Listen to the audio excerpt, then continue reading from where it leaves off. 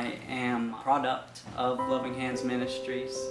Life before Loving Hands was hard. I had a 10-year addiction to shooting up methamphetamines and painkillers. Before I came to the ministry, I was actually homeless.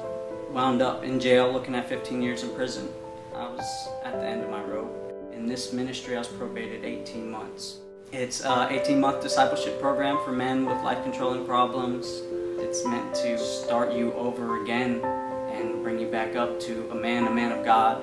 The program is hard, it's rigorous, it's regimented. It's brought me from nothing to a very humbling and very great position in my life. It's great to be a part of it.